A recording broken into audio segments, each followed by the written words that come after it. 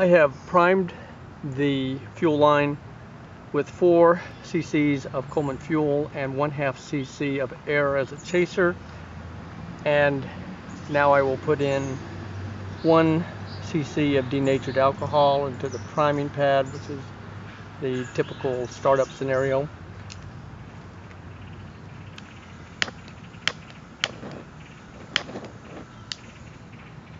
Start this up. As I've noticed previously, it appears to be the case that shortly, as you can see, these flames, shortly after the priming has started, because there's some fuel in the fuel line, this kind of a flame starts up, which actually assists in preheating this. And shortly after this, there's some kind of a minor burning indication, as you can hear. So I take advantage of that by starting up the stove.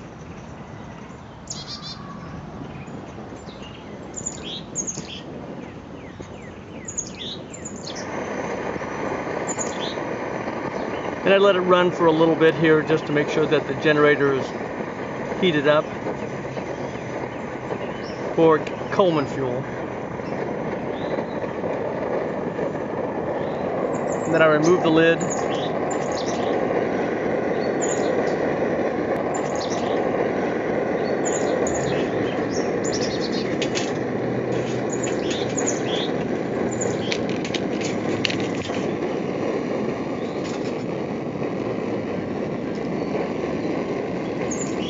And now I'm going to go ahead and open up this so that it is suitable for supporting a pot, which is what I'm going to put here. This has got some water in it.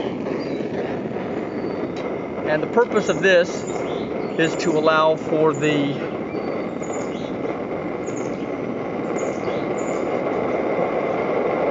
generator to both heat up while this Coleman fuel is going through, and at the same time use the fuel to provide some useful energy. Once the Coleman fuel runs out, which takes about 2 minutes or so, there will be a transition stage for the kerosene, and the pot serves to buffer some of the yellow flames that will come. They spurt out at intervals, and so this helps to kind of shield. As you can see, this is already beginning to start up, where you see these minor degree of yellow flames as the Coleman fuel is being exhausted, and now we have the kerosene entering into this. This goes on for about a minute before the generator is hot enough to support the kerosene. But at least during this time there is some useful work being done because of the heating up of the water. There are about 50 pumps in this fuel bottle, and about 60, 70 or so milliliters of fuel, maybe a little less.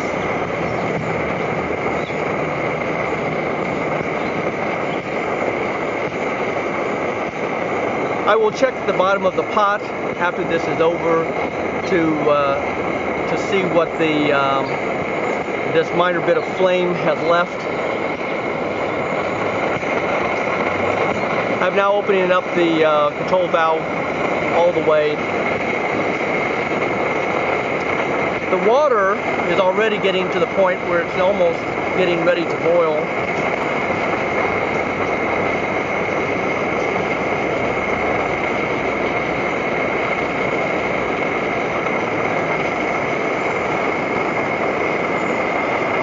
I will let the flame burn with the kerosene until the water boils, and then I will put the bottle into a shutdown position to drain the line, and that will be the end of this demonstration.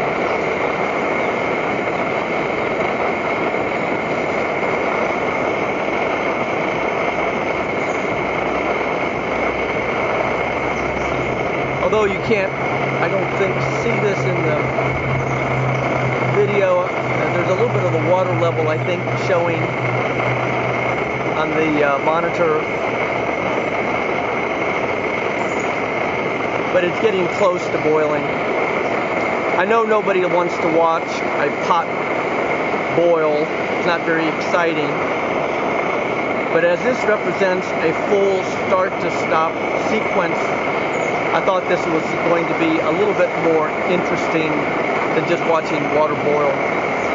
Fortunately, I don't have too much water in here. I think I have about somewhere between, I guess, 500 and 750 milliliters of water.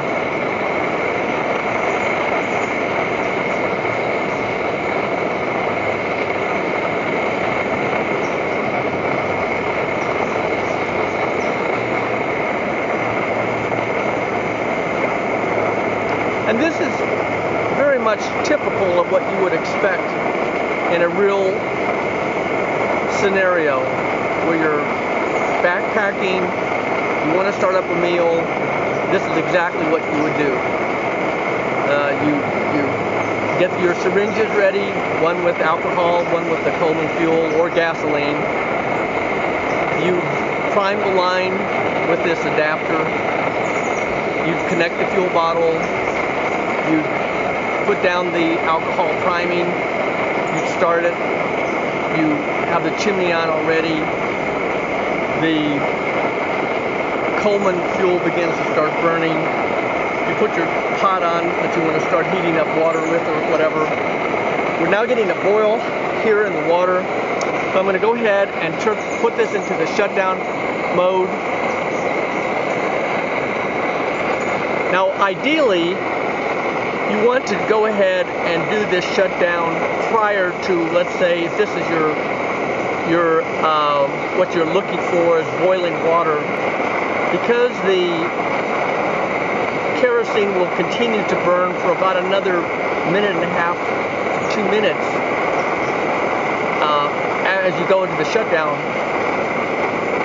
It's better to anticipate that you're getting close to, let's say, your end point for cooking, if this is the case of boiling water, and start your shutdown so that by the time the water starts boiling, you have emptied the line, so you don't have, again, wasted fuel.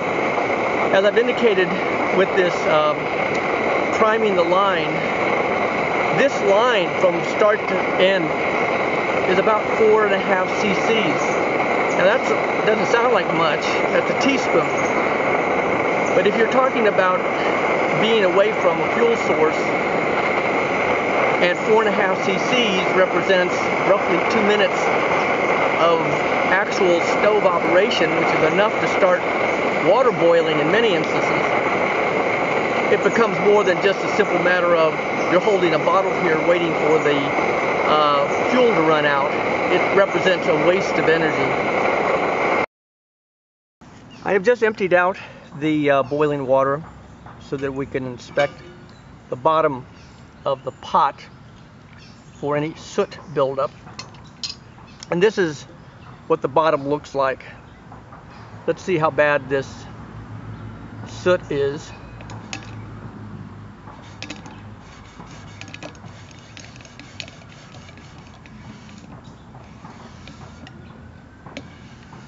There's some.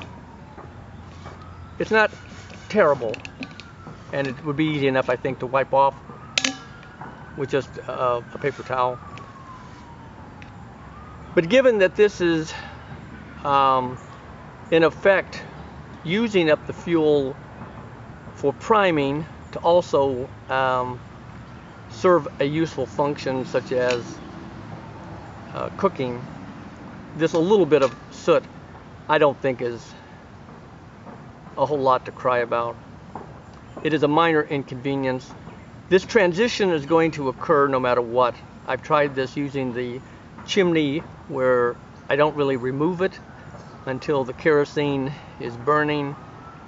It's still, again, 2.5, 3.5 minutes of wasted fuel from the Coleman fuel plus some residual from the kerosene as it's beginning to heat up the generator. To me, that seems like a waste. We're talking about the time the generator is fully up to speed for the kerosene, from start to finish, we're talking about somewhere between 3 to 4.5 minutes where the burner is actually running. And that is enough, especially with the shutdown taking another 1.5 to 2 minutes. You're talking about almost 6 minutes of burn time. That would be enough to basically boil the water. This requires a little pre-planning, but not a lot. And it has a little bit of residue on the bottom, but again, not a lot. You'd have to ask yourself whether or not that little bit of inconvenience is enough to justify some of the other maneuvers that you have to go through with this. The chimney, the extra syringe, the lindel lure adapter, some of this other stuff. There's always the option of starting your stove up according to the manufacturer's recommendations, so you can always fall back on that if you would like.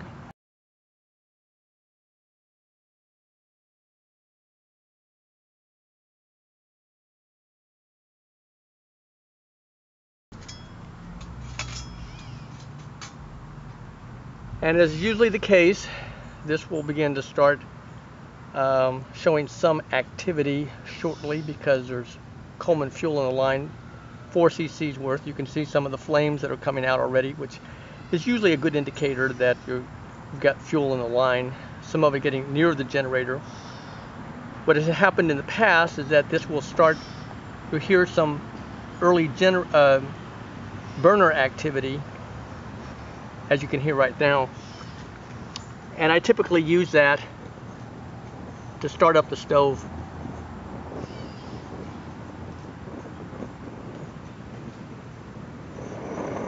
As you can hear. Now this is the Coleman fuel. There's a little bit of residual kerosene from the previous test, but for the most part this is Coleman fuel that's going through the line.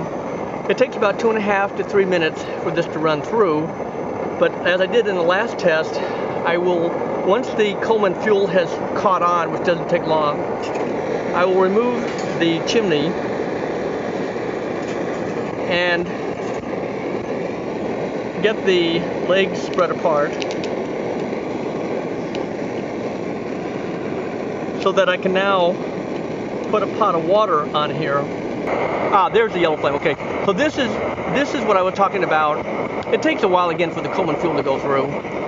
And when I did the test last time, there was a little bit of a soot buildup as a result of this yellow flame hitting the bottom of the pot. This again goes on for about a minute until the kerosene has provided enough heat to the generator to sustain adequate combustion for the kerosene. In the meantime, the water is getting heated up, and the idea here is to get as much energy out of the fuel as possible rather than just letting it heat up the generator. This is not a very clean paper towel, but I think it'll be obvious as this gets wiped off. It'll show you how much soot buildup has occurred as a result of this transition stage. You can see it there on the... This is the price you pay for having this kind of technique. It is offset, I'd like to believe, by virtue of the fact that you have a more efficient use of fuel than would be the case otherwise. So you at least have the opportunity of making a decision. You can wipe off the soot and save your fuel, or you can warm up the generator with the fuel and wait several minutes and then have a clean pot. So you can at least make a decision as to which is more important to you, your fuel or your paper towel.